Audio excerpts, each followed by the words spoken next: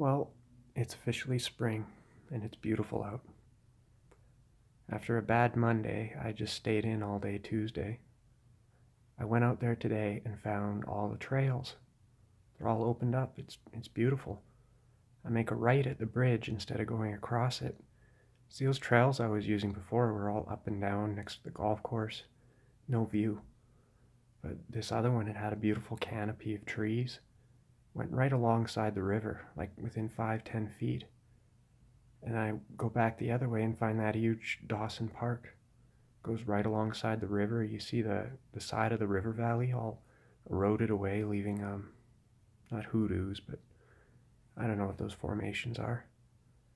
I didn't bring my phone with me. I almost got lost. There was a trail leading into what I thought was back into the city, but it's just another valley.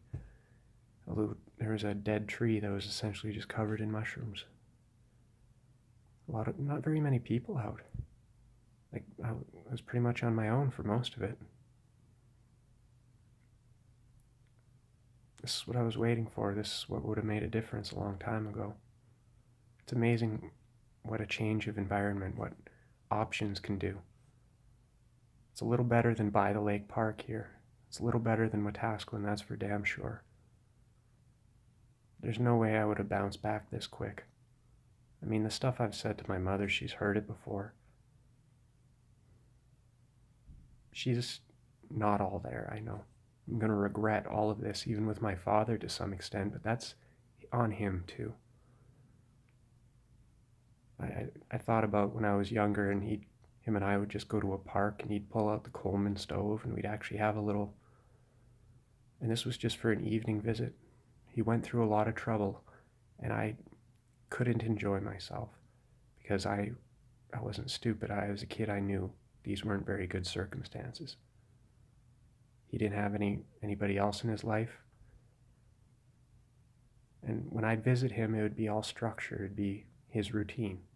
I hated it because when I would get back home, it was my mother and sister's free-for-all that they still deny was as bad as I say it is, but really they're just trying to save face because they want me to move on, but yet nothing's really changed. I'm glad that my mother found somebody and that I don't have to regret.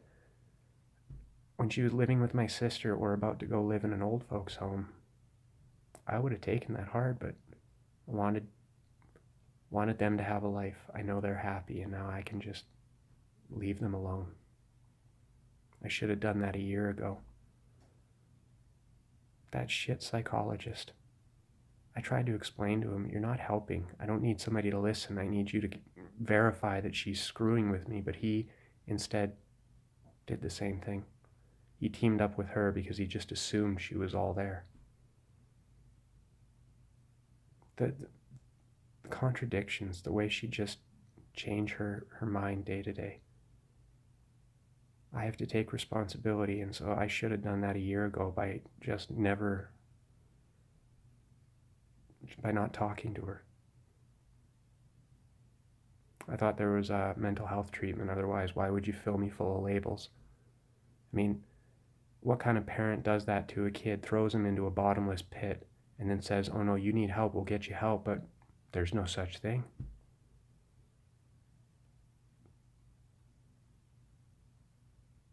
It's a big scam.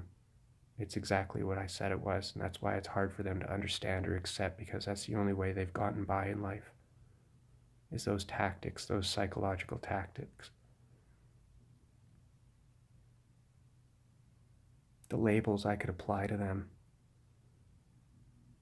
What kind of family fucks with their own family like that? My father got a shit deal, I know. But I'm not going to be worried that either of them are coming to this channel. I'm going to say exactly how I feel. They were shitheads. They were petty garbage. There. Would it have been so hard for a mental health professional to help me with that?